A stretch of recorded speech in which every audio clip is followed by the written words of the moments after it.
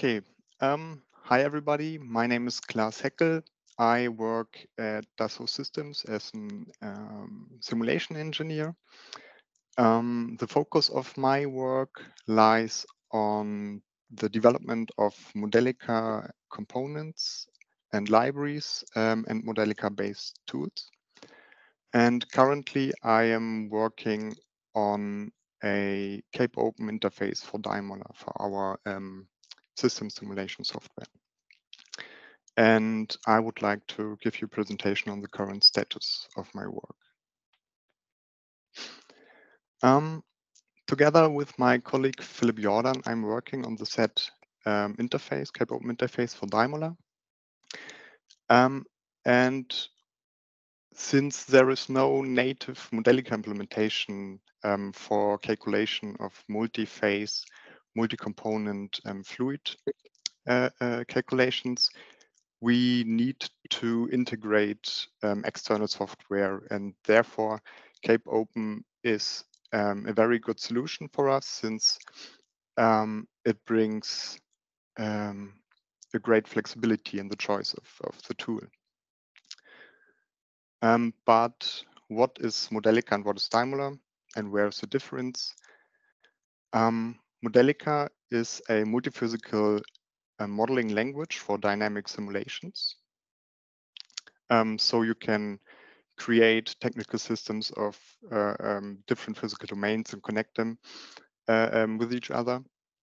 It's object-oriented, so you can create your components, connect them to systems, and connect the systems to even bigger systems. And in that way, you can follow in kind of natural development workflow. Modelica is equation-based. That means that you don't write sequential executed code, but you write your equations directly into your model. You don't even have to solve your equations for the variable you want to calculate, because Modelica does that for you. Before the simulation, Modelica collects all equations from the system model, creates an equation system, solves it, and then the solver can integrate it over time. And Modelica is a free standard developed by the Modelica Association. Now, Dymola is a Modelica IDE and simulation tool, so you can create and simulate your Modelica models within Dymola. There are many free and commercial libraries for different technical domains available for Dymola. It comes with a variety of solvers for different simulation problems. And of course, you can do numerical analysis and analyze the calculation step sizes, or identify performance limiting parts of your models in order to optimize it or to debug it. And I think that's good feature too. It supports FMI, which stands for Functional Mockup Interface. It's also a free standard for the exchange, export, and import of dynamic simulation models. So you can export a Modelica model as an FMU, which stands for Functional Mockup Unit. And Dymola works on Windows and on Linux.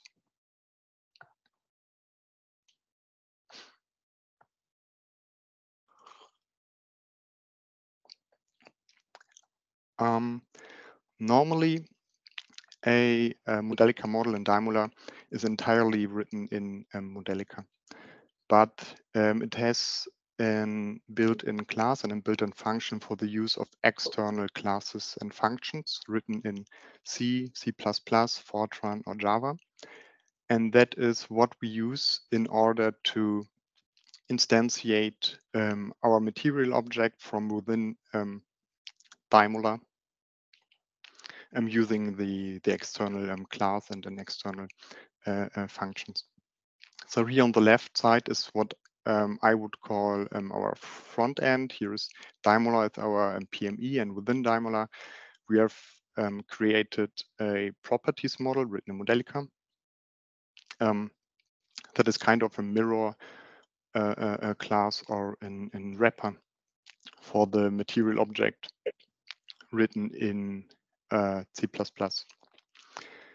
And at the beginning of a simulation, the material object is instantiated from within Dymola, and then via COBIA, the material object can communicate with the property package manager if needed, or directly with the property package if it's a standalone. And during the simulation, we have now an established communication where the inputs for the property and flash calculations go from left to right, and the calculation results go from the right to the left in every time step that's calculated. This property model will be part of our thermodynamics connector library. It's a Modelica library developed in and for Dymola, and it already contains an multi-flash interface. So an interface for the multi-flash software by KBC, where we use don't use COBIA, but the direct multi-flash C++ API. But the thermodynamics connector library will be extended by the COBIA interface, and here you see the COBIA package. This is an overview of the content of the library. So the COBIA interface consists of a few examples and the properties model, since the properties model is the interface that you can easily implement into your Modelica model just by drag and drop implementation. You don't need more. You just have to connect the inputs to the properties model and connect the desired outputs you want to use in your Modelica model, and you're ready to go and have external calculated fluid data within your system simulation. For the implementation of the material object, we used the COBIA middleware. We already tested if the interface works when the properties model is exported from Dymola as an FMU, and we tested it in Python scripts, and yes, was successful, still works. So this means that the COBIA interface could be exported as an FMU and imported into another application that not yet does support COBIA. Also, we tested the interface on Windows and on Linux, and both worked well. The extended thermodynamics connector library will be released next year, April 24, with the coming Dymola version.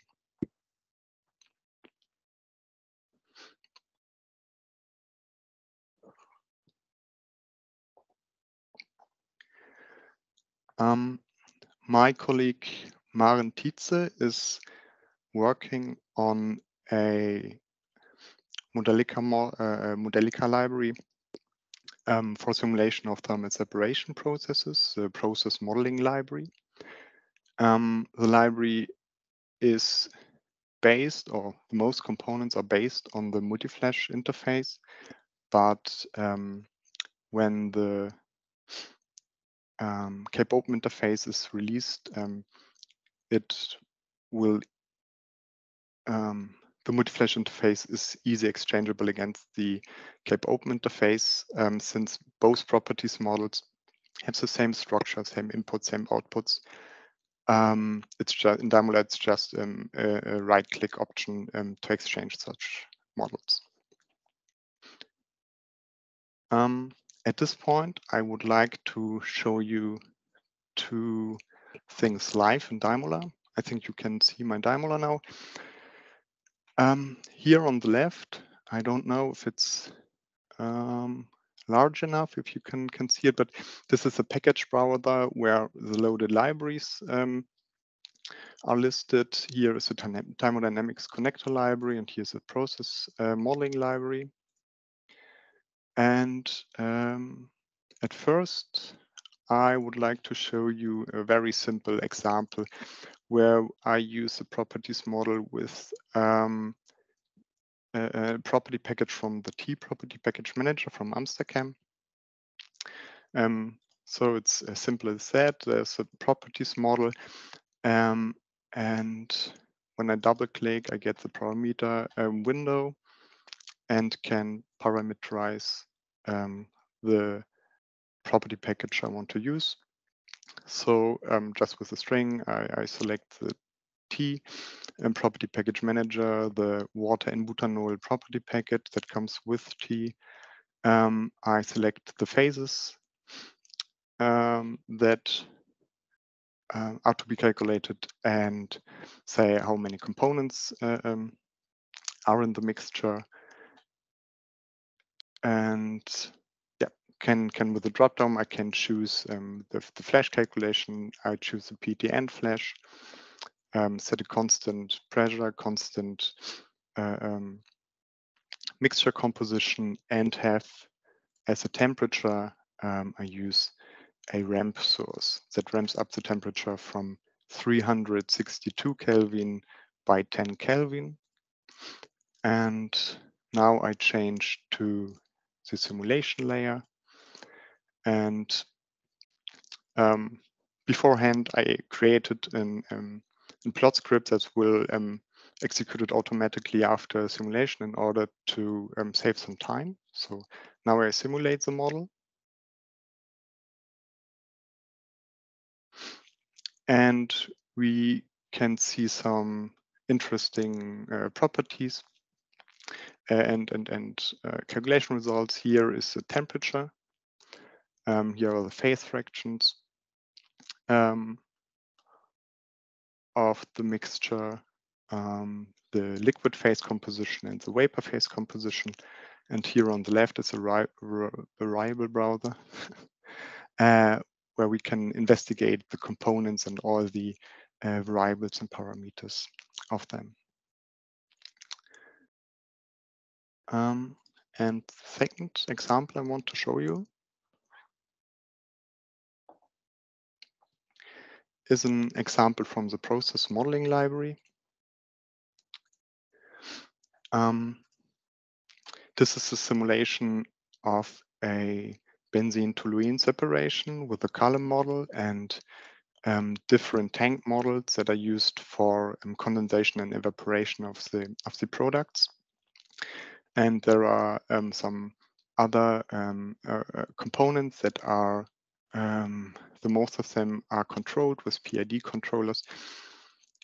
And here is the block for the feed mole flow rate. And I implemented a small step that takes place in the middle of the simulation and will significantly increase the mole flow rate of the feed. And this is just a simple model in order to showcase how the dynamic process simulation in Dymola can look like and what you could do with it. Maybe it's interesting for you to know this model has 14 stages. The column model, each stage is an individual instantiation of a control volume with its own properties model. I think,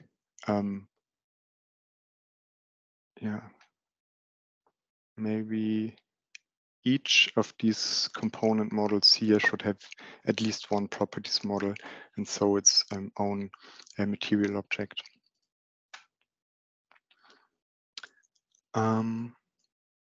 Since the simulation would take about 2 minutes, I simulated it in advance and will just load the simulation result.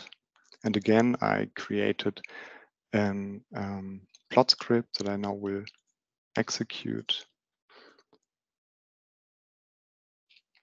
So here you see the mole flow rate of the feed that at the beginning is at about 28 moles per second and increases to about 38 moles per second. Here's the step. And the impact on the head product quality, on the benzene fraction in the head, can be seen in the lower diagram here. It's the start of the simulation. The model has to settle in. Then it gets to a steady state, and with the step of the feed flow, and we have a small overshoot, and the model settles in again on a lower quality. Yes, that was the live demo, and finally, I would briefly talk about my experience with COBIA. I think that the documentation is very good. It became very quickly clear to me that everything I need to know I can find somewhere in the documentation, especially in the thermospecs and in the COBIA reference. But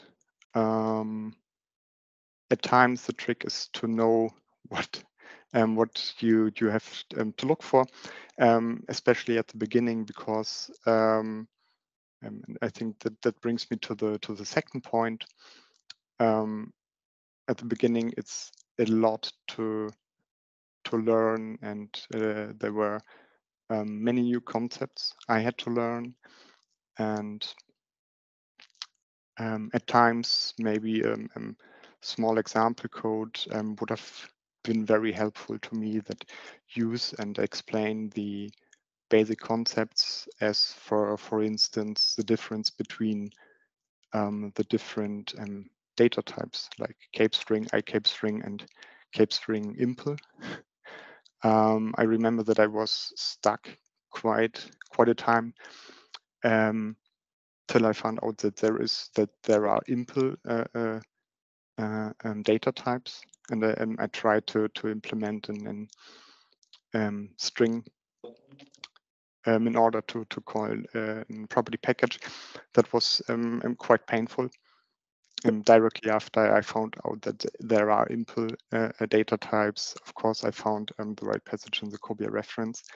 But I think, yeah, I learn over examples and example codes. I'm always looking for examples, so that might have been helpful for me to get started quicker. And the third point is that for the implementation of the material object, I use the COBIA class wizard by Amsterdam, and it was really helpful, because I had a structure for my class where I knew it would work, and I could focus on the implementation of the DAPA member functions.